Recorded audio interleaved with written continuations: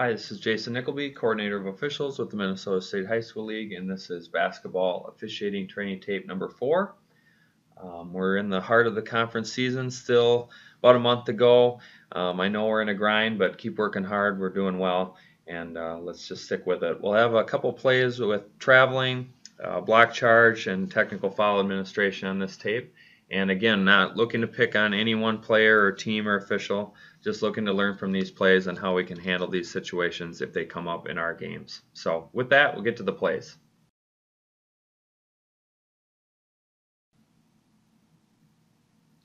On this play, we'll have a traveling violation called by the trail, properly so.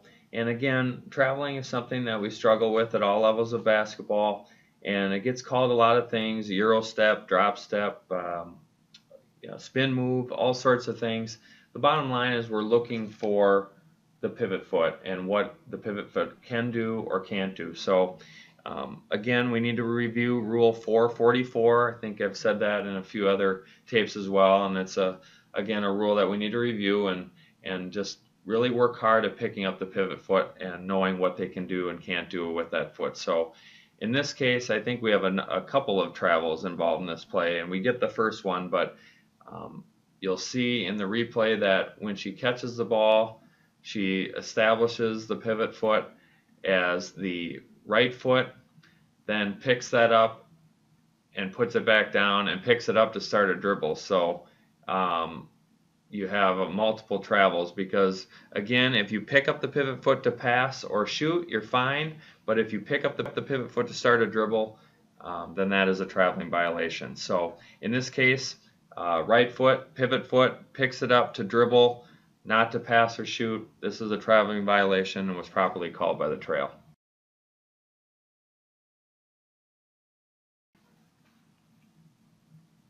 I wanted to use this play example to talk about technical foul administration and how we work through that.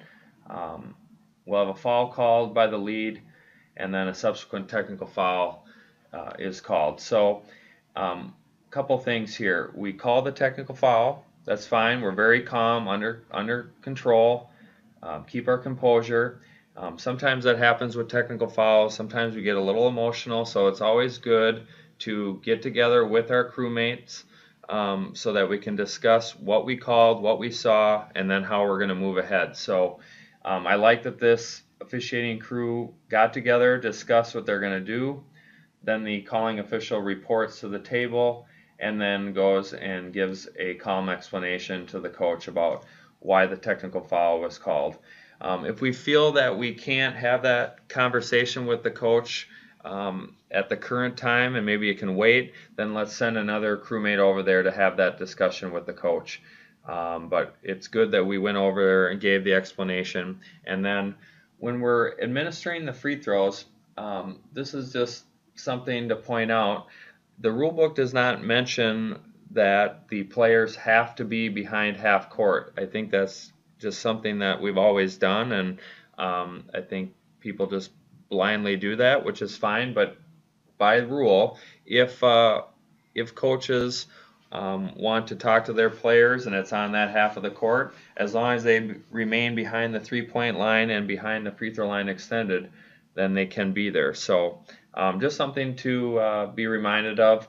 And then trail and center, especially the center, if the trail is talking to the coach, we need to be in position to view players. Just get in a position to view players. It's not as important that we are in position to view potential violations on the free throw shooter. Leads can help out with that. I don't recall a violation on the free throw shooter for technical foul free throws in games that I've worked, but let's not be as concerned about that. Let's just be in position to view players. So again, we call it, we're under control, it's just another foul. Then we communicate with our crew about what we have, report it to the table, make sure that they count the proper number of fouls and so forth with the board and with the book, and then communicate with the coach about what what you have and why you had the technical foul, and then move ahead. Lead, administer the free throws. Center, you'd be in your normal position except if you need to adjust to view players. And then trail, you will be at the half court division line unless you're going to communicate with the coach about what you had, and then you can go back to your normal position, and we will follow that with a throw-in at the division line to begin the next sequence of plays. So again, this was handled well by the crew, nice and calm, just another foul. Communicate with your crew what you have, report, and then administer.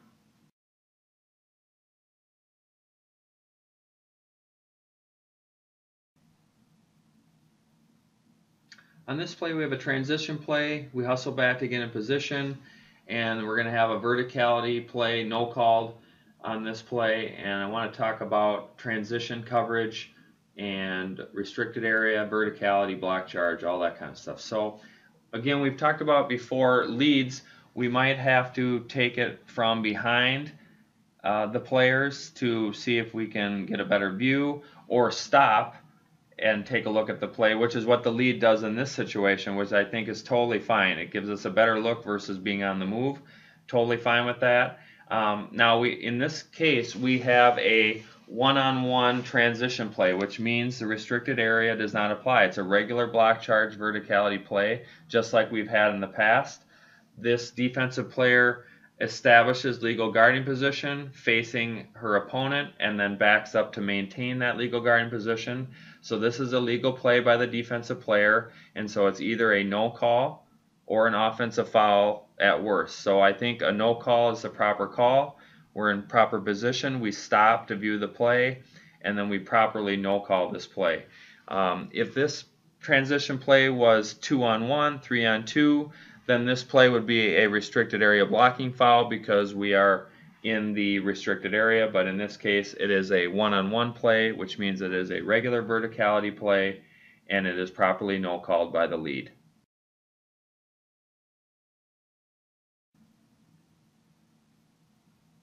On this play, we'll have a dribble drive down the lane line closest to the bench. Number 3 establishes the right foot as the pivot foot, picks it up, puts it back down again, and is properly called for a traveling violation by the trail. Again, we've talked about the rule, and we need to review 444, know what they can and can't do with the pivot foot, and that's our key. We really need to pick up the pivot foot so that we know what they can do.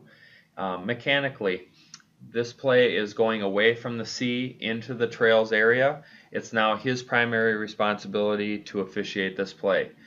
It's moving towards the lead, but it's not quite into her area of responsibility, and the trail takes it. Now, if it makes it all the way down to the block, then the lead could help, but again, trails and centers, we need you to work a step or two lower so you can help with traveling violations so that the lead can concentrate on contact and whether it's a legal play from that perspective. So in this case, leaves the centers area into the trails area of responsibility, and he takes it. If it makes it all the way down to the block, trail, you're still going to help with traveling violations, but lead, it would be your primary responsibility for contact and foul. So well done by the crew. Right foot up and down, properly called by the trail official.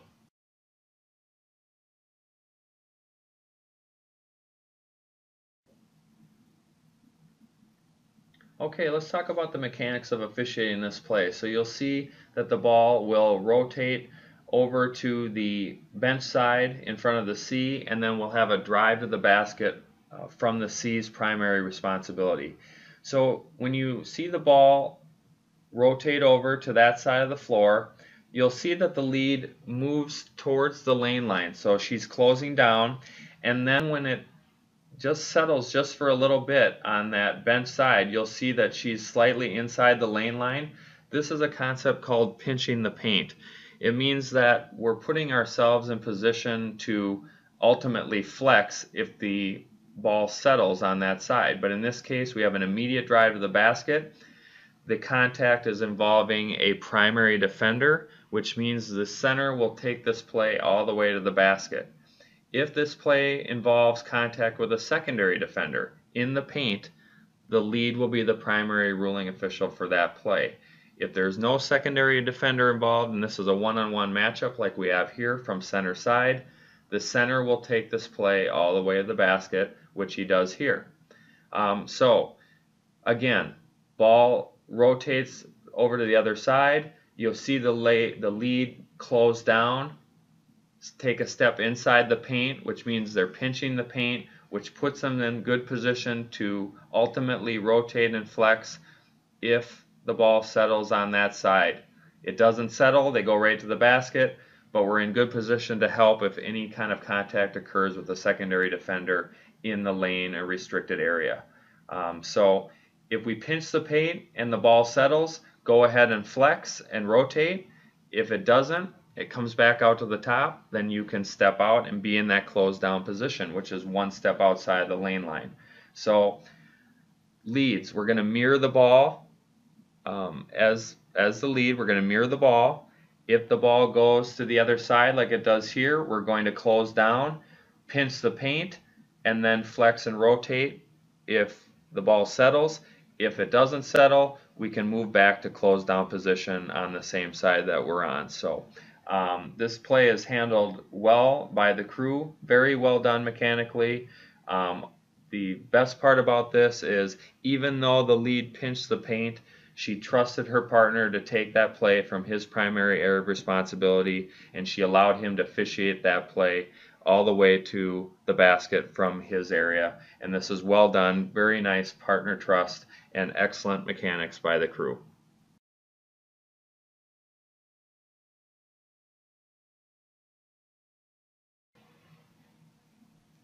Okay, we just talked about pinching the paint and then drives from center side and then contact with a secondary defender or a primary defender play like we had in the previous example. So in this case, we're going to have a player control foul contact with a secondary defender that is called by the lead official. So first, let's talk about mechanics. So you'll see that the lead pinches the paint because we're going to have a play coming from the other side, and that's fine. We don't have enough time to flex or rotate, so we're going to take it from that pinch the paint position, which is about a step inside the lane line.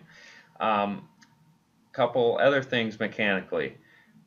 Leads, make sure that we put a fist in the air before we punch. I know as leads we're very emotional and we're more likely to skywrite and ship it without putting a fist in the air. I know I'm terrible at that, but it really helps slow us down and keeps us out of trouble if we put a fist in the air. Second thing, centers. If you have a whistle on this play, all we should do is a fist, and then we can always get out of that. Because if a coach asks us, well, what do you have? Well, I have a foul. It's different from the other guy, but we don't have to tell him that. We just need to keep our fists in the air. That way we can get out of a barge by just posting and holding. Okay? Also, centers. If it's a primary matchup from your area, then you should be able to take it all the way to the basket. In this case, it's contact with a secondary defender in the paint. We should leave that primary ruling to the lead because they know how that defender got there or not. Now, for the actual play itself, last year this was properly called as an offensive foul because the defensive player establishes legal guarding position prior to the offensive player leaving the floor. This year, secondary defender establishes legal guarding position in the restricted area. He is grounded when contact is made. Therefore, this should be a restricted area blocking foul this season. Last year, properly called as an offensive foul. This year would be a restricted area blocking foul.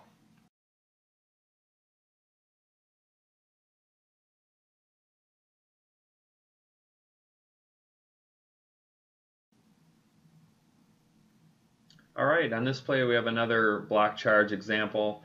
You'll see that the lead flexes, rotates to the other side, and then we have an offensive foul on this play. So a couple things mechanically. I'm fine with the flex and rotation by the lead, puts him on the ball side where it settles, and that should put us in good position to view the majority of plays.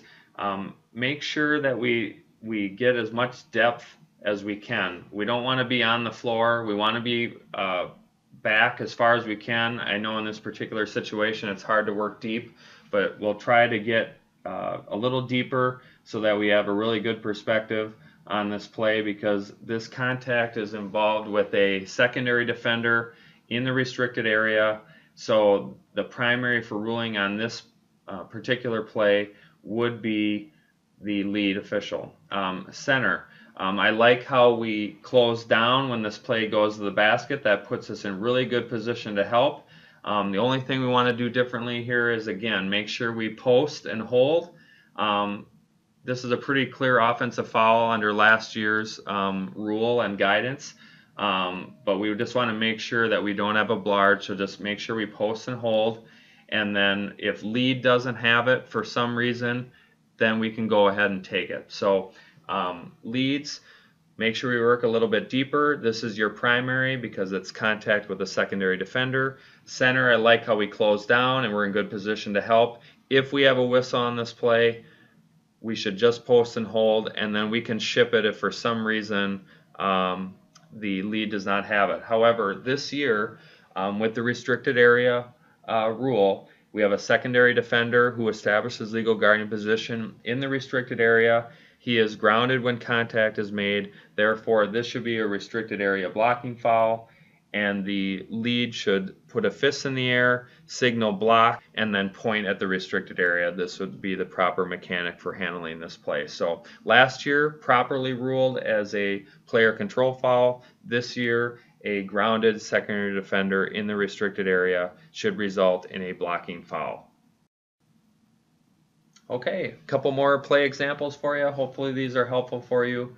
Again, officiating is not easy. It's not for everybody. But the officials we have in Minnesota do a great job with these plays, and these are really tough plays, and there's something to talk about, and make sure that we're mechanically on the same page as a crew. Make sure we pregame these type of plays and who's going to take them as primary, secondary, and how to handle double whistles and communication with players and coaches. So again, we're doing a great job. Keep working on that. Keep working hard, and we'll talk to you in a couple weeks.